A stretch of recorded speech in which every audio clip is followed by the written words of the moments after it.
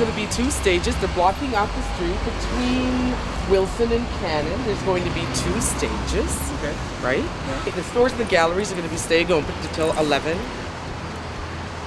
A lot of people come down. They come down, they meet the artists. My particular store has a belly dancer between 8 and 9.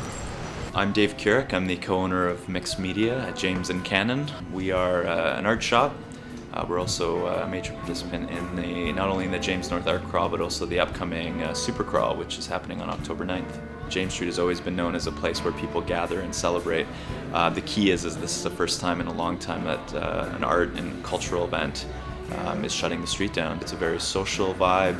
It's a feeling that our city is being regenerated and reborn through the arts and through culture and through historic spaces and architecture. You know, a real city has nightlife, it has arts, it has culture, it has people walking down the street and, you know, greeting each other.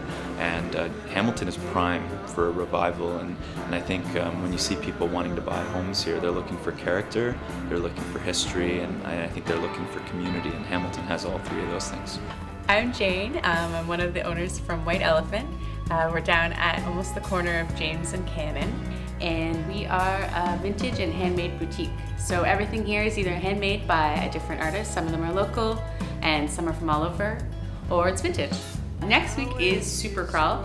It's a big event that we're all looking forward to down here. So the street's going to be closed from right here at Cannon all the way up to Wilson, and there's going to be 3 stages with lots of great bands, and there's going to be like street vendors and food and just different things going on the street. So it's going to be a big deal, and it should be a lot of fun with lots of people out here. Hamilton maybe gets sort of a bad rap sometimes, especially if people don't take the time to actually look at it and come down and see Hamilton. So anyone that comes from out of town on an art crawl night is always so surprised, and they think it's amazing what's going on, and they're always so inspired. I have friends who've come down from Toronto, and then, you know, it really starts making them think about maybe they should move here, maybe it's better than they thought, and it's great. Go Supercrawl. My name's Donna Lee McDonald, and I'm the Administrative Director, and we're here at Hamilton Artists Inc. Hamilton Artists Inc. is an artist-run center. It's been in Hamilton for 34 years. Its primary objective is to show visual art by contemporary artists, both regional and across Canada. I think the Supercrawl is going to be an opportunity for the street to even attract larger numbers, and so therefore a larger and diverse crowd of people from all kinds of backgrounds and ages. Yeah, we're going to the Supercrawl tomorrow. Have you ever been to one of them before? We've been to an art crawl, yes. And what did you think of it? Oh, it was cool, really cool. We were just taking a peek in all the windows now. Is that we're right, looking forward to it, yeah. Excellent. You guys go to Supercrawl as well? Yeah, we're going. I'm doing a neon installation for a big event tomorrow night, Friday. You think you have it done on time? Oh yeah, got tons of time. Okay, great. I'm just hoping the weather's good. My name's Sean Barak, and I'm the owner of Downtown Bike Hounds, and this is our shop. I fell in love with James Street basically as soon as I saw what was going on down here. We became very heavily connected with this area just through the art crawl and through meeting lots of people here. If you were to say that artists tend to favor living downtown and working downtown, then I would say that by extension they may favor riding bikes as well. Well, I'm Brian Miller, owner of Miller Shoes. I'm the 3rd generation now to run the shoe store here on James Street North. We've been in business since 1926, and we like to think we retail the best shoes in the city.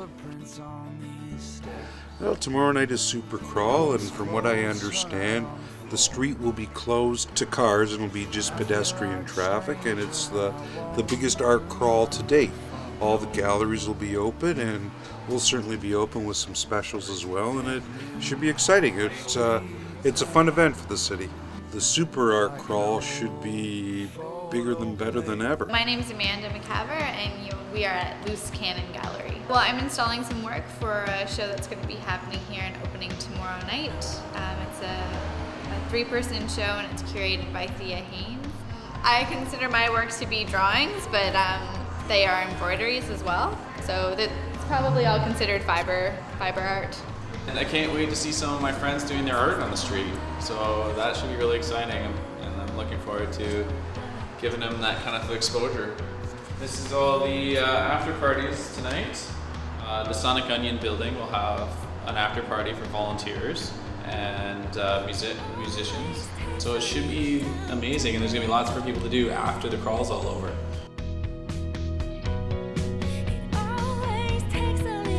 What's that? Who's left? We're waiting for the street to be closed, vendors and booths to show up, sound, getting the bands loaded in and on. Supercast right now from the lobby of Sonic Onion Records, part of Supercrawl. It's Indie 101 MC for you, 93.3 Gunner and James D. Joining us right now is, I guess, a bit of an icon, if you will, in the music industry, around Hamilton anyway. I think so. He's our friend from Key Music Group. He also runs a school. He's a tour manager. He's a promoter. His name's Dan Brooks. Hi. Thanks for having me, guys. An icon, wow. You actually are an icon. Well, I mean, the band's excited. I just let the band know about the opportunity, and they're like over the moon. In fact, they're talking about what shots they need to have. And cool. It's nice because we had a build-up of all of the organizers and everything, and some of them dressed appropriately. And I think so far, Dane Peterson with the shellacker looking like Patty the Bear. He was kind of. He stole the show up until now. Up until now. Now, joining us right now is John Ellison. John Ellison, of course. So kind of wonderful. How you doing? I'm doing great. How are you guys doing? We're good, man. We're really, really good. It's exciting to have you on the show here. You are a little more experienced than some of the artists on the bill. Well, maybe it's because I'm a little bit older. Just a little older, but you know. Not much, just a little bit. We're between Wilson Street and Cannon Street on James Street North. It's about 7 o'clock on October the 9th. Things are starting to rev up right now. They got the stages going. You can hear the drums in the background. You know, people are coming down here for the arts, the music, and just a fun time. It's downtown Hamilton. It's after 5, and there's hundreds and hundreds of people on the street. It's a great time tonight.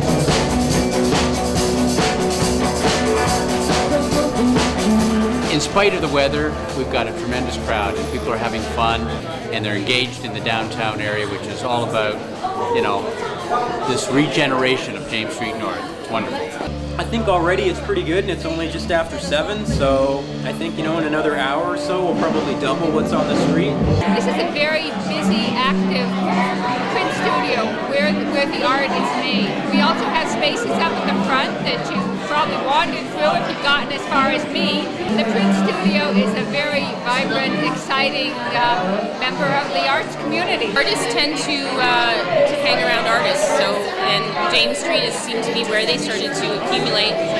The price of buildings was affordable, and so that's why we wound up purchasing this building. I've exhibited at Art Crawl a couple of years ago, and it was new, and now I'm supporting it today through doing a contest for small business at kitestring.ca. James North, that's where we are. Art Crawl. The Supercrawl is happening right now. We're across from the Armories building. We just opened this little bar, little art bar. It's called The Brain. Well, there's a real buzz going on. I think it's promising. It's very promising. There's a lot of potential.